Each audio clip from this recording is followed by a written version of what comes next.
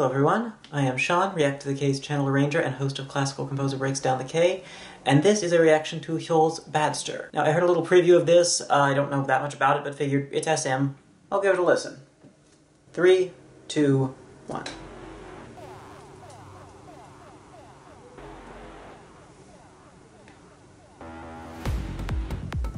Ooh, that's a nice, that's a vase.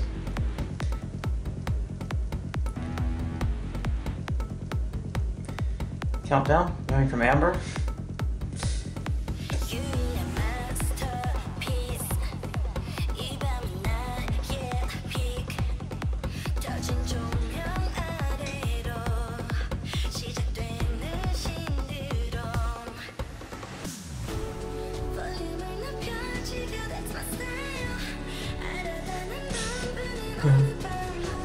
SM can't resist the vocal harmonies in the pre-chorus, even for a solo release.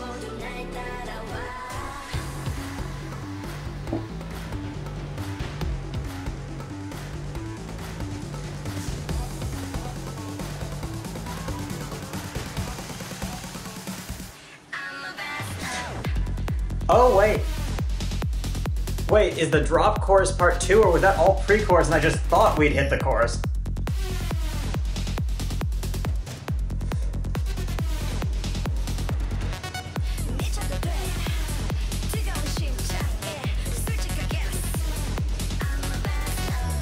Those Phrygian sections are nice. Oh, and, yep, and the major third. Whoa, that was more harmony than I was expecting. A good use of the very electronic vocal sound. Like that's, like the sort of auto-tune voice can become tired, but it really works with this aesthetic.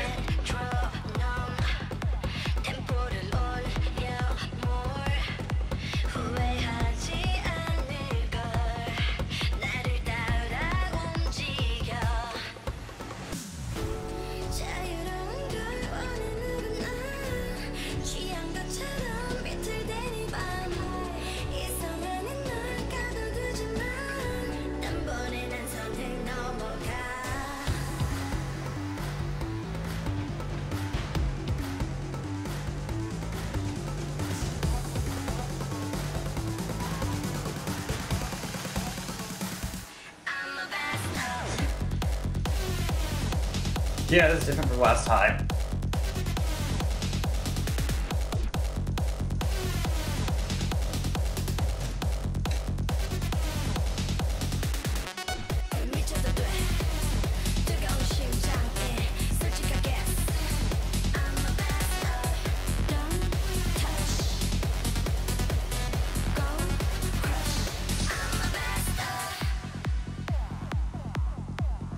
Guess we're in the bridge now? No, wait, this is outro. So is this...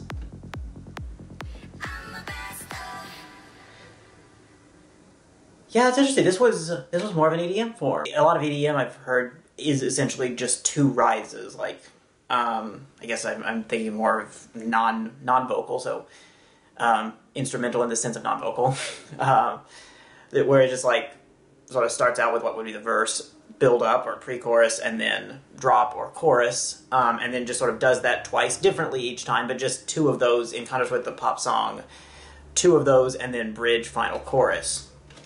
So, I mean, it definitely had the fairly EDM aesthetic, so it makes sense that they'd make that formal choice, but I wasn't really expecting that, but also that explains why, like, there was either a double pre-chorus or a fairly large two-part chorus in it. Yeah, it's interesting hearing, like, the sort of certain SM tropes, like the vocal harmony pre-chorus, or the sort of vacillating third and Phrygian second. Well, that's not an SM, that's an FX trope. Like, that's very specifically something that arises out of FX.